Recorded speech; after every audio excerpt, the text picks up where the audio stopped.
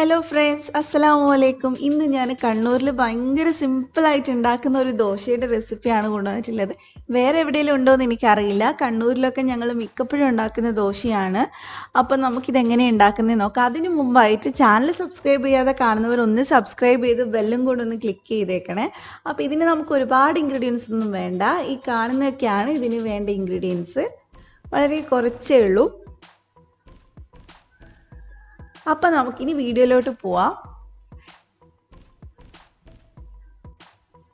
ഇതിന് വേണ്ടിയിട്ട് ഞാനിവിടെ അരി ഒരു 4 മണിക്കൂർ കുതിർത്തി വെച്ചിട്ടുണ്ട്. ഞാനിതിൽ ബസ്മതി അരിയാണ് എടുത്തിട്ടുള്ളത്. ഇതിന് ഏറ്റവും ബെസ്റ്റ് എന്ന് പറഞ്ഞാൽ നമ്മൾ സാധാരണ നെയ്ച്ചോറിന് എടുക്കുന്ന ജീരകശാല അരി അല്ലെങ്കിൽ കൈമ അരിയാണ് ഇതിന് ഏറ്റവും ബെസ്റ്റ്. അപ്പോൾ അതല്ലെങ്കിൽ ബസ്മതി എടുക്കുക. അത് നന്നായിട്ട് കഴുകിയതിന് ശേഷം നമുക്കത് മിക്സിക്കകത്തോട്ട് ചേർത്ത് കൊടുക്കും. ഇത് സാധാരണ പച്ചരി വെച്ച് ചെയ്യാറില്ല. അപ്പോൾ അത് അത്രയും അങ്ങോട്ട് ടേസ്റ്റ് ഉണ്ടാവാറില്ല. അപ്പോൾ ഒന്നും ഇല്ലാത്തവർക്ക് പച്ചരി വെച്ചിട്ടും ചെയ്യാം. ഇതിലേക്ക് ഒരു മുട്ടയും കൂടെ ചേർത്ത് കൊടുക്കുക. ഞാൻ ഇവിടെ 1 കപ്പ് അരിയാണ് എടുത്തിട്ടുള്ളത്. അതുകൊണ്ട് തന്നെ 1 കപ്പ് തേങ്ങാപ്പാൽ ചേർക്കുന്നുണ്ട്. നല്ല കട്ടിയുള്ള തേങ്ങാപ്പാലാണ് വേണ്ടത്. അപ്പോൾ 1 കപ്പ് നമുക്ക് ആദ്യം ചേർത്ത് കൊടുക്കുക. ഞാൻ നന്നായിട്ട് അരച്ചെടുത്തിട്ടുണ്ട്. ഇത് ഇച്ചിരി ഒന്ന് ടൈറ്റ് ആയിട്ടുള്ള നല്ലോണം ലൂസായിട്ടാണ് നമുക്ക് വേണ്ടത്. സാധാരണ ദോശ പോലെയല്ല. അപ്പോൾ ഇച്ചിരിയും കൂടെ തേങ്ങാപ്പാൽ തന്നെ നമുക്ക് ഇതിനകത്തോട്ട് ഒഴിച്ചു കൊടുക്കുക. വെള്ളം ഒട്ടും ഒഴിക്കാതെ ശ്രദ്ധിക്കുക. അപ്പോൾ അതിൻ്റെ ടേസ്റ്റ് മാറിപ്പോവും. ഞാൻ വീണ്ടും ഒരു 1/2 കപ്പിൻ്റെ അടുത്ത് തേങ്ങാപ്പാൽ ചേർത്തിട്ടുണ്ട്. നല്ല പോലെ ലൂസാക്കി എടുക്കണം. ഇനി നമുക്ക് ഇതിനകത്തോട്ട് കുറച്ച് മല്ലിയില കട്ട് ചെയ്ത് ചേർത്ത് കൊടുക്കുക. അതേപോലെ തന്നെ ഒരു 1/4 ടീസ്പൂൺ മഞ്ഞൾപ്പൊടി ചേർത്ത് കൊടുക്കുന്നുണ്ട്. കുറച്ച് ഉപ്പും കൂടെ ചേർത്ത് നല്ല പോലെ ഇതൊന്ന് മിക്സ് ചെയ്തെടുക്കുക. ഇത്രയേ ഉള്ളൂ. ഇതിൽ വേറെ ഒന്നും ചേർക്കാനില്ല. ഇനി നമ്മൾ ചുട്ടെടുക്കുകയാണ് ചെയ്യുന്നത്. അപ്പം നമ്മുടെ മിക്സ് ഇവിടെ റെഡി ആയിട്ടുണ്ട്. കണ്ടോ, നല്ല വെള്ളം പോലെയാണ് ഇരിക്കുന്നത്.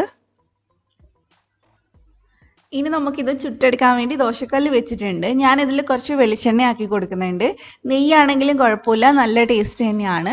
ഇനി നമ്മൾ സാധാരണ ദോശ പോലെ പരത്തിയെടുക്കില്ല. ജസ്റ്റ് ഇതുപോലെ ഒരു 2 ചെറിയ തവി മാവ് ഒഴിച്ചിട്ട് ഒന്ന് നന്നായിട്ട് 2 കൈ വെച്ച് ഒന്ന് തിരിച്ചൊന്ന് എല്ലാവരുടെയും ഒന്ന് ആക്കി കൊടുത്താൽ മതി. അല്ലാതെ നമുക്ക് സ്പൂൺ വെച്ച് ചെയ്തെടുക്കാൻ ബുദ്ധിമുട്ടാണ്. നല്ല തിന്നായിട്ടാണ് ഈ ദോശ വേണ്ടത്. കട്ടി ഉണ്ടാവാൻ പാടില്ല, നല്ലപോലെ തിന്നായിട്ട് ഉണ്ടാവണം. ഇനി ഇത് അടച്ചു വെക്കാം. നമുക്ക് 1 മിനിറ്റ് കഴിയുമ്പോൾ ഇതിൻ്റെ മുകളിൽ കൂടെ നമുക്ക് നെയ്യോ വെളിച്ചെണ്ണയോ എന്താണെന്ന് വെച്ചാൽ ആക്കി കൊടുക്കുക. എന്നിട്ട് ഒന്നുകൂടെ ഒന്ന് അടച്ചു വെക്കുക. പെട്ടെന്ന് തന്നെ റെഡി ആയിട്ട് കിട്ടും. നമ്മളിത് തിരിച്ചിടേണ്ട ആവശ്യമൊന്നും വരില്ല. കാരണം അത്രയും നേരിയായിട്ടുള്ള ദോശയാണ്, മെലിഞ്ഞ ദോശയാണ്. അപ്പം അതേ നമ്മുടെ ആദ്യത്തെ ദോശ ഇവിടെ റെഡി ആയിട്ടുണ്ട്. ഇത് നല്ല ചിക്കൻ കറിയുടെ കൂടെയും അതേപോലെ തന്നെ മീൻ കറിയുടെ കൂടെയൊക്കെ കഴിക്കാൻ പൊളിയാണ്. അപ്പോൾ എല്ലാവരും ട്രൈ ചെയ്ത് നോക്കുക. ഒരു വെറൈറ്റി ആയിട്ടുള്ള ദോശയില്ലേ, നല്ല മുഞ്ചുള്ള ദോശയില്ലേ. അപ്പോൾ എല്ലാവരും ട്രൈ ചെയ്ത് നോക്കുക. അപ്പോൾ ഇതേപോലെ തന്നെ ബാക്കിയുള്ളതും നമുക്ക് ചുട്ടെടുക്കാം. അപ്പം നിങ്ങൾക്ക് എല്ലാവർക്കും എൻ്റെ വീഡിയോ ഇഷ്ടപ്പെട്ടിട്ടുണ്ടാവും വിചാരിക്കുന്നു. ഇഷ്ടപ്പെട്ടിട്ടുണ്ടെങ്കിൽ ലൈക്ക് ചെയ്യുക, സബ്സ്ക്രൈബ് ചെയ്യാത്തവരൊന്ന് സബ്സ്ക്രൈബ് ചെയ്യുക. അതുപോലെ തന്നെ ഫ്രണ്ട്സിനും ഫാമിലിക്കും ഒന്ന് ഷെയർ ചെയ്ത് കൊടുക്കുക.